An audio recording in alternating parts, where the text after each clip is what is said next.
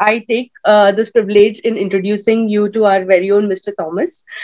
So Mr. Thomas started his solar and clean tech adventure in 2004 in the capital of Europe, that is Brussels, by joining a team of EPIA, that is the European Photovoltaic Industry Association, today which is known as Solar Power Europe.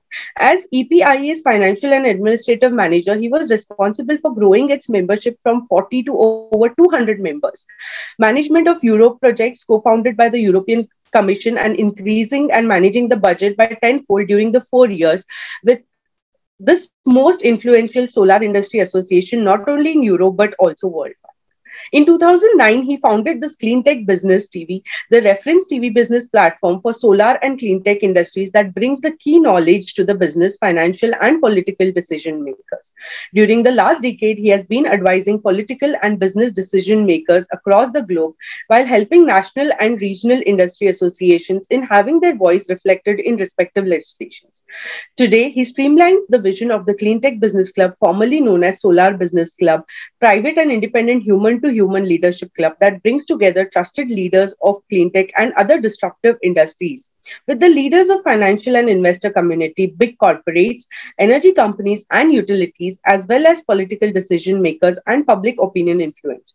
He is driven by the power of H2H and United DNA. CleanTech Business Club leaders anticipate, shape, and lead the world's transformation.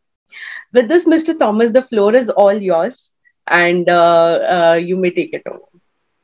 Thank you so much, Shraddha, and thank you so much, Raj, once again for this kind invitation. One picture always can say more than 1,000 words, yes? And you can Absolutely. see our short history of the club. And just because Raj was mentioning about all these interconnections, and just recently we had great news about ACWA Power. So they are going to build 10 gigawatt cable from Morocco to UK. Yes, so you see, so this is huge. Yes, and here you can see also the picture with the CEO of ACWA Power, with Mr. Paddy, who was receiving the award, our award, from the hands of Akon. Yes, and Akon is a quite famous singer, and now is building sustainable cities in Africa, but also with our friends in the United States. Now he started to build, I think, 1 gigawatt of solar projects. Yes. So this is just the digression to the.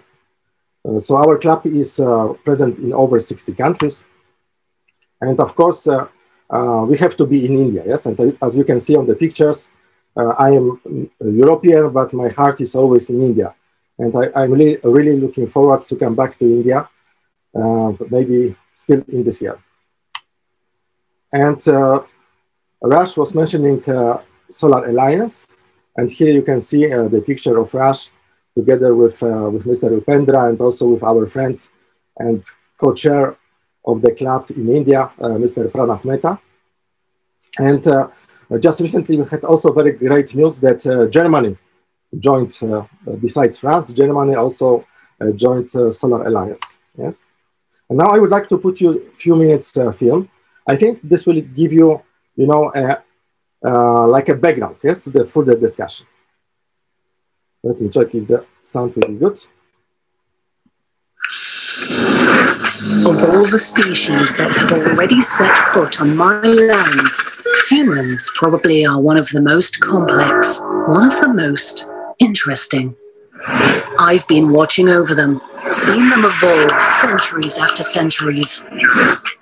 It seems that today, they might have a crucial choice to make. We're at that point right now in the 2020s where civilization could collapse, or we can take it to the higher order. Humanity needs to make foundational choices. Everywhere, some of them understood that something has to be done to maintain the original harmony. You are seeing a lot of problem due to what's happening with a lot of CO2 emission and beyond expectation. Believe me, I wish things were different. So whether over the next 10, 20 years, we collapse or we break through to an amazing new world depends on our choices.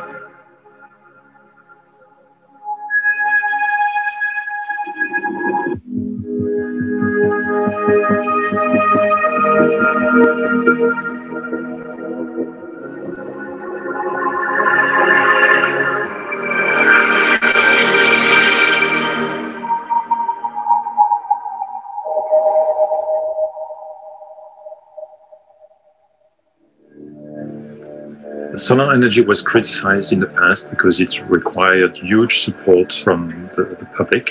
Here we are again. The mainstream analysts were saying, no, the transition, not even disruption, is going to be slow. It's going to happen in the 2040s or 50s. It's going to be expensive. Does this technology is reliable? Can we make a lot out of it? What will be the future of this technology? We looked at the following question. Is an electric power system composed only of solar, wind, and batteries possible? Is it possible by 2030? A lot of people don't think it's possible. My co-author and me, we looked at the history of humanity, essentially 10,000 years of humanity. Our conclusions were astonishing. Well, I have mine too, I'm afraid. The same processes of change and disruption that apply at the product level, at the sector level, also apply at the societal level. We are now in the 2020s on the cusp of the fastest, deepest transformation of humanity in history. Essentially, we're at the end of what we call the extraction order. So it looks like we're heading towards new lands. Just like a pirate movie. I'm actually beginning to enjoy this. I just wonder, a whole new world. Is anybody working on it? At Ines, we are very optimistic. We are seeing a lot of hints, a lot of things going to the right direction. I'm surrounded with a lot of nice and competent and reliable people, and they are doing real things to get the change done. We are serving this strong ambition of Europe and the whole world of decreasing the CO2 emission. Oh, sounds like allies to me. But wait, who are you again? Very simple. My name is Anis Juini. I'm Frederick Stork. I'm Tony Seba. And I'm... You can call me Gaia. I'm heading the Solar Technology Department at CA Ines. I'm the Director of Energy Transition and Innovation at CNR in Lyon, the French leading producer of exclusively renewable energy. I'm the co-founder of CleanTech. CA, as you know, is more than 20,000 research in France on different activity. One of them is the energy sector. Our mission is really clear. It's innovation for industry. It needs to be competitive, it needs to be eco-friendly, and you need to make it in a very short time in total agreement with the common roadmap between the industrial partner and us. We want to recreate an ecosystem, an industrial ecosystem for manufacturing high quality and reliable and economically viable PV system components. It's not about hope necessarily. I mean, a lot of people told me in the past, you're too optimistic, but it's not about optimism. It's about data. It's about science. It's the convergence of technologies that enable the big disruptions, the 10x disruption. If you go back to the smartphone, both the iPhone and the Android came out 2007.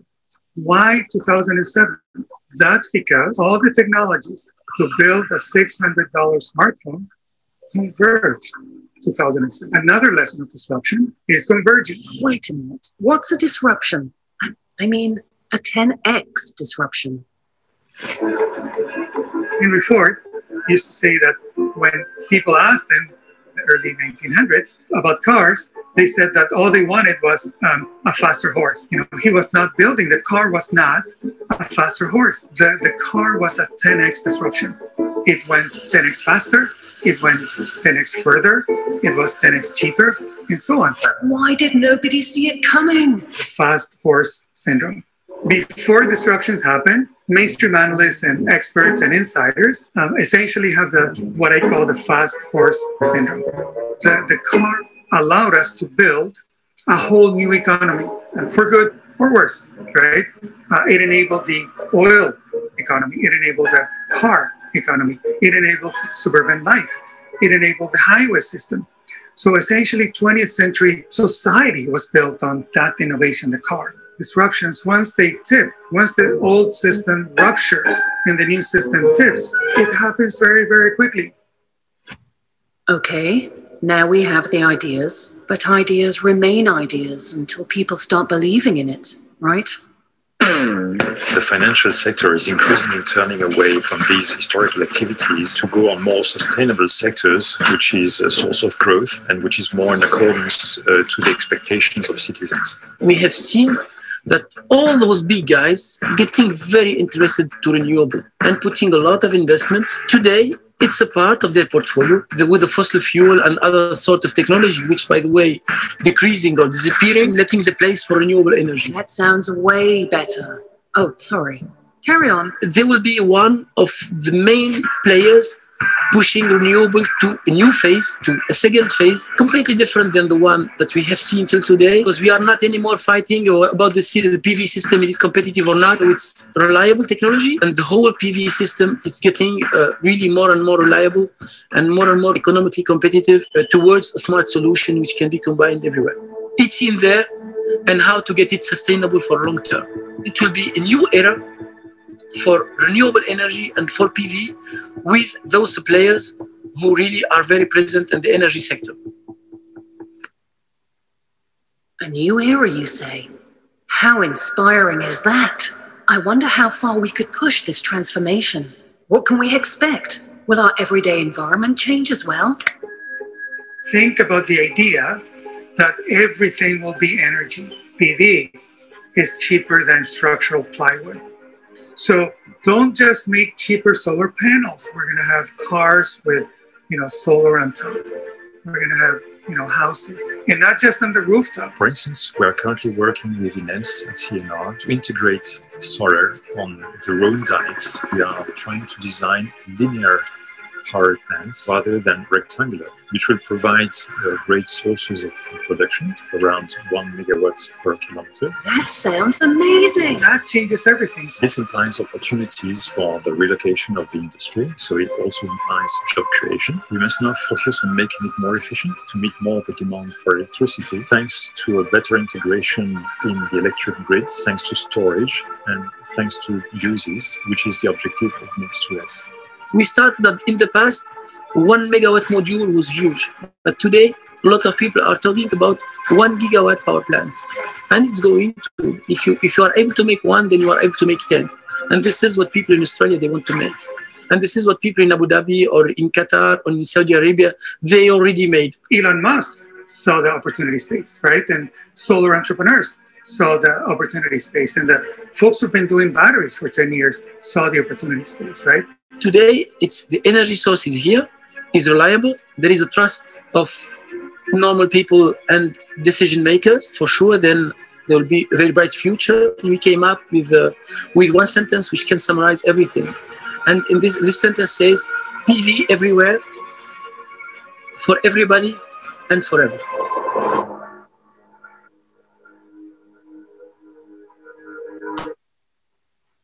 So I think that you like this show entertainment, and I think it showed exactly where we will go. Yes, and as you saw on the movie, we showed New York.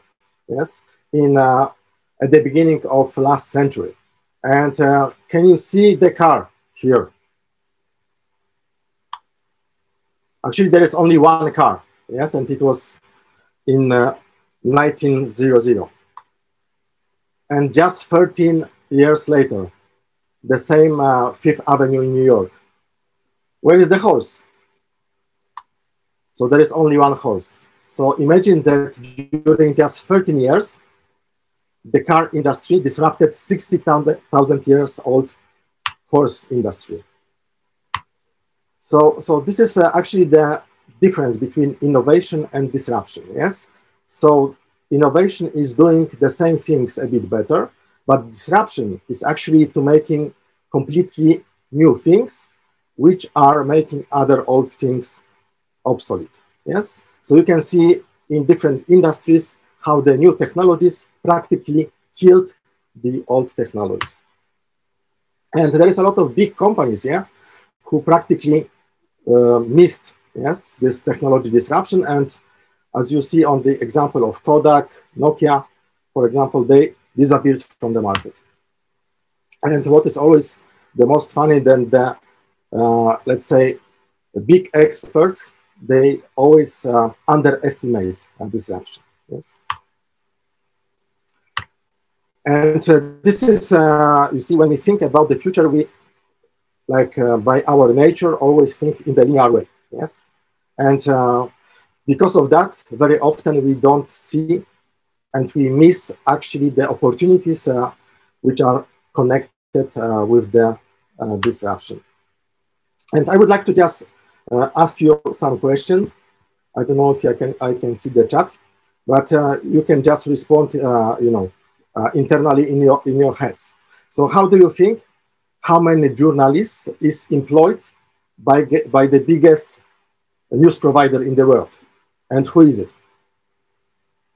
So, you know, like, even if I speak with some CEOs, etc., they say, I don't know, maybe like 100,000, maybe this is Wall Street Journal or something like this. And the truth is zero, yes? Because the biggest news provider today is Facebook. And Facebook has no journalists, yes? But is producing the biggest number of news. And how many hotels owns the biggest room, yes, nights service provider? And who is it? So often people, they say, I don't know, like thousands hotels, and this is Hilton or something like this. But the truth is, again, zero, yes? And this is Airbnb, actually. And they don't own any hotel. And this is very easy. How many cars owns the biggest person per kilometers service provider? And who is it?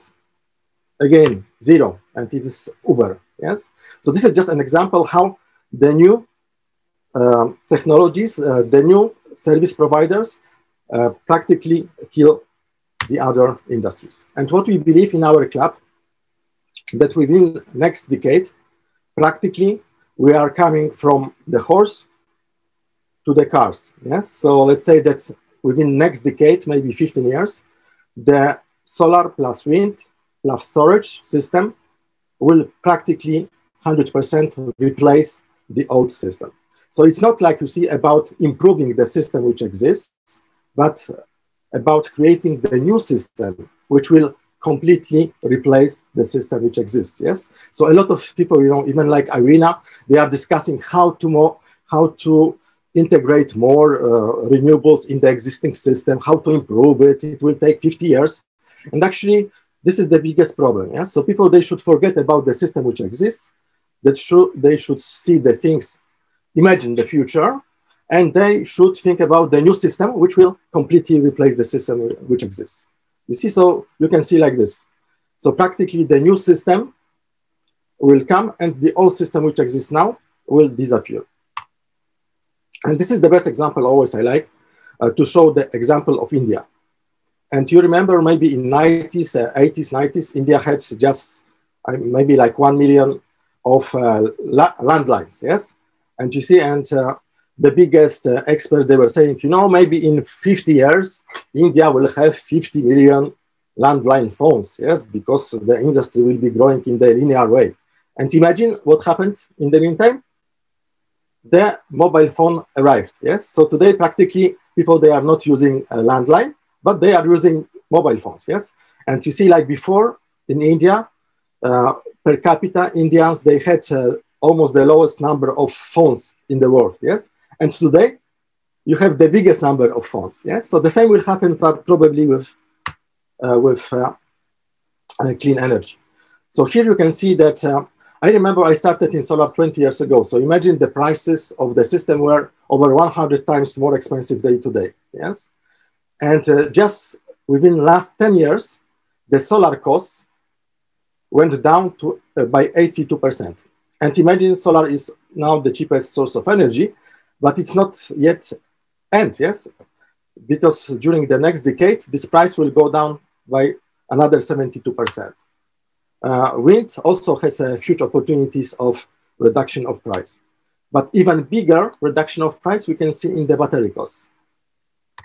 So already today, combined solar, wind, and battery system is the cheapest source of energy. And what is interesting that this cheaper source of energy will be again cheaper 70% than today. And we don't have too much time to explain all the how does it work, the model which developed Tony Siba. But here we can see that the more generating capacity we add, yes, from solar and wind combined, the lowest number of battery costs we need, yes. And to supply, let's say, 100% of electricity with just 21 hours of storage per year in average in India, we need 4.8 bigger capacity, electricity capacity that today in India. But people say, okay, this must be very expensive. But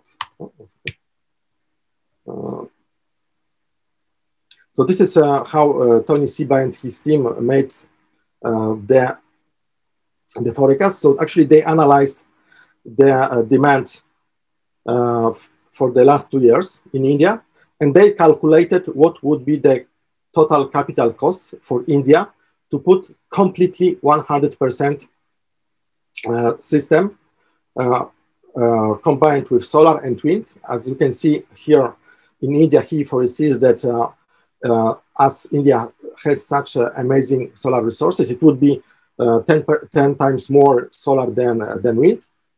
And you can see that the capex of 100% complete system only with solar, wind, and storage would cost $365 billion during the next decade. Yes, but what is very interesting that in his model, you saw this U curve. Yes, so the much generating capacity from solar and wind we add, the smallest number of storage we need. Yes, and the biggest cost always in the system is storage.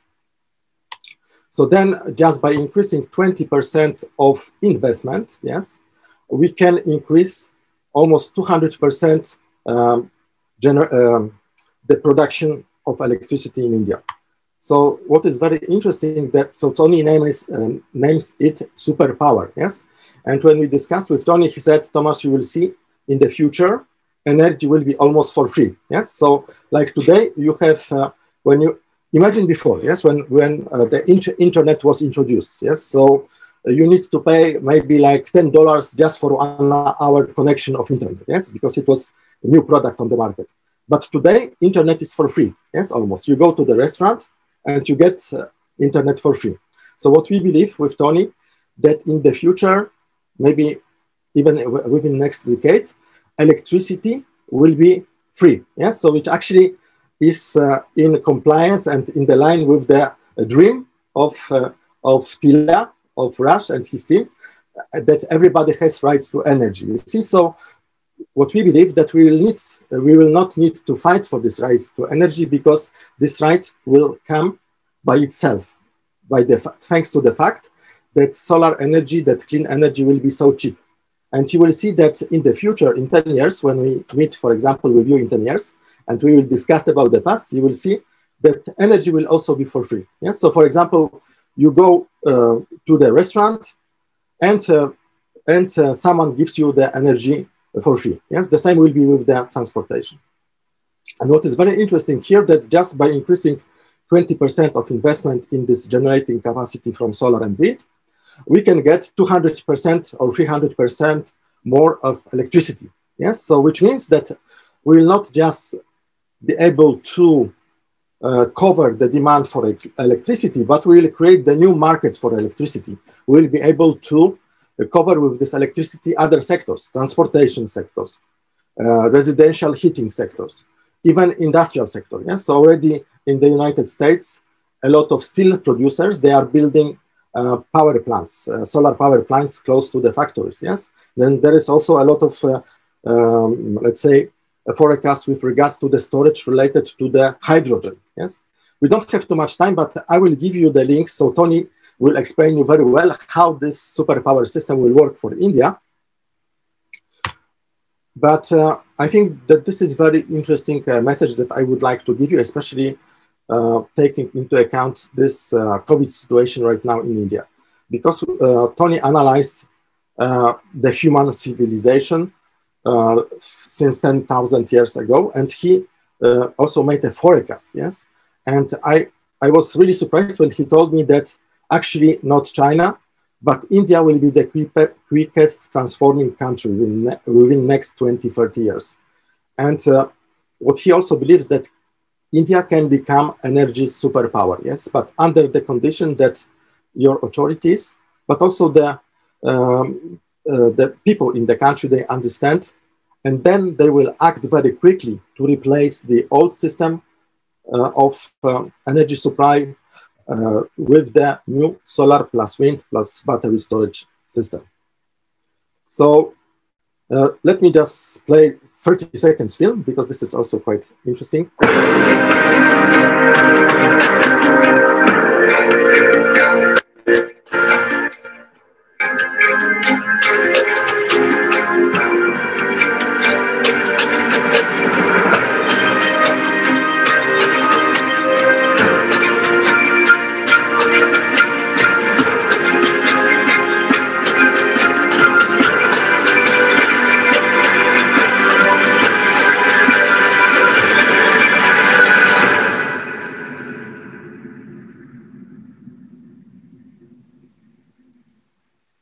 So on the 21st of June, we launch our new global platform, and of course, in partnership with TILA.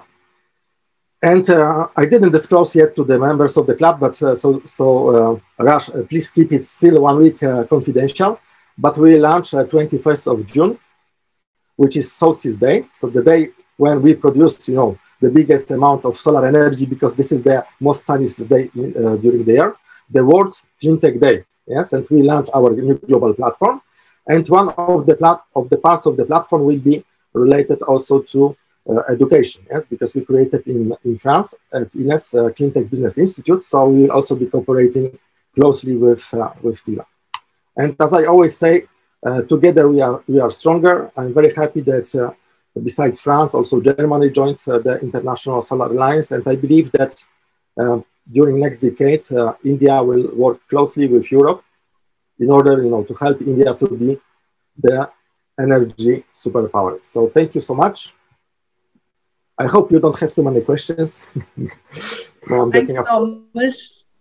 Just I would like to say that you could see on the pictures that the power of our club is actually inside of our members. Yes, because we have members from different sectors. From industry, but also from science, from financial world, etc. So in case of any question, actually, we are able to respond to any questions. So, and also we are able to connect you with all the players. And as TILA is our partner in India, we can always connect you through TILA. And once again, thank you so much. And you see, like I always say, together we are stronger.